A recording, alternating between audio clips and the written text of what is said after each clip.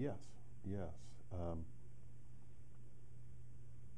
I think anytime you have an opportunity to communicate in front of others, you want to be remembered. You want there to be a residual effect.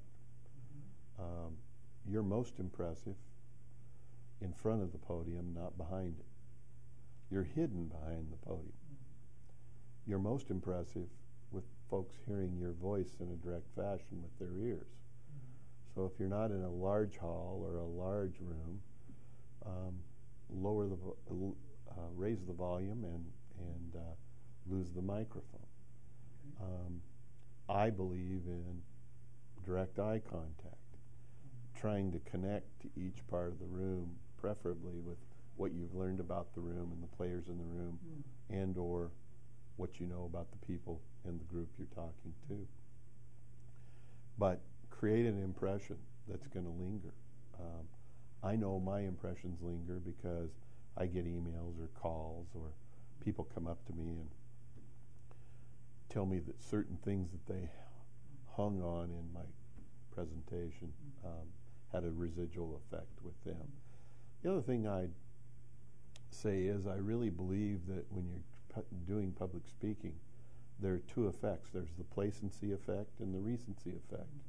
The placency effect is the first impression you'll make, and folks may hang on that and not hear another word that you said, or the recency effect of what you closed with and the last thing that you said. Well, if you know these two effects are at play anytime you're speaking, always be ready to start strong and finish strong, no matter where the content takes you in the middle. I've had occasions where I really connected with groups.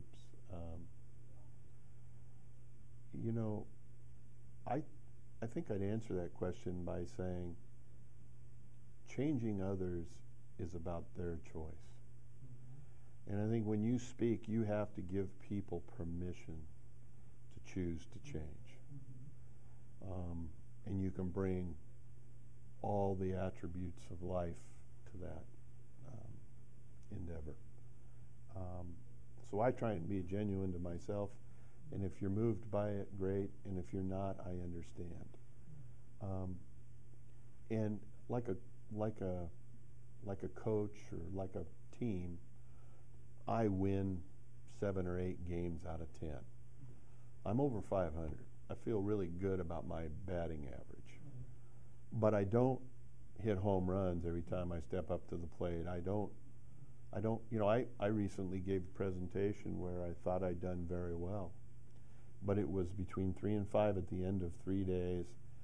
The folks listening were tired, and I was told what a great job I did, but I received no feedback from any of the individuals in that room.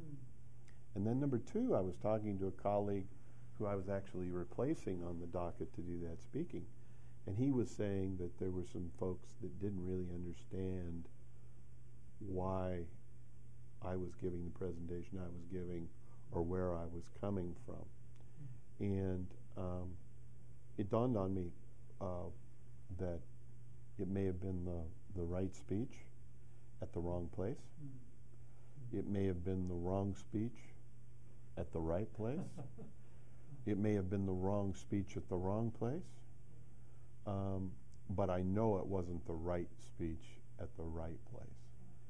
And I guess what I would say is, like any endeavor, if you know from the outset you're not going to win all the ball games, you're not going to hit the ball every time you swing, you're not going to connect with everybody or connect every time you speak. What you do, I think, is you get organized, you lay a plan, you do your best, and you always analyze yourself and target yourself for improvement and tweak what it is you're going to do next time. If no one seemed attentive and you couldn't get any reflection of emotion from the folks you're speaking to, elevate your humor. If your timing was off and they laughed a lot at the end but didn't laugh much at the beginning,